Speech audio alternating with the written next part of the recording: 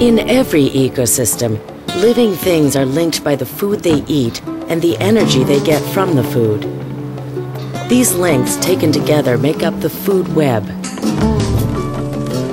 Food chains within these webs often involve predator and prey relationships.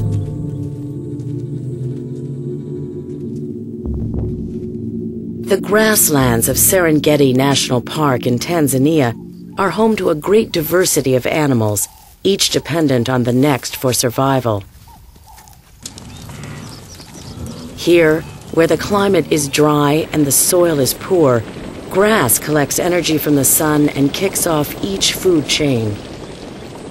Plant eaters like these gazelles feed on the grass, and in doing so, they help even more grass grow back in its place.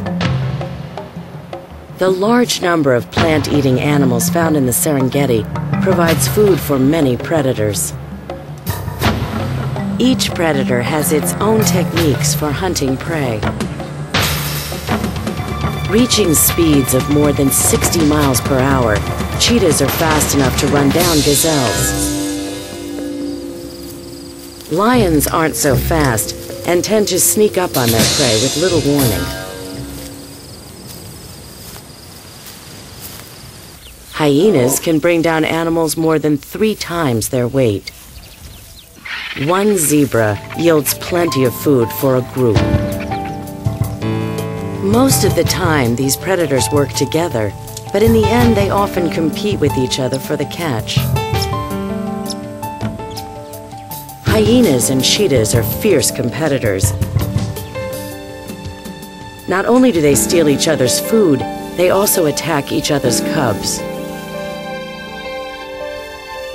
In a pinch, these predators become clever scavengers.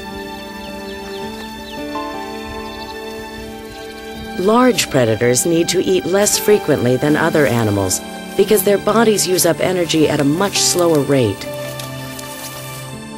Anything they leave behind gets broken down and eventually returned to the soil as nutrients for plants.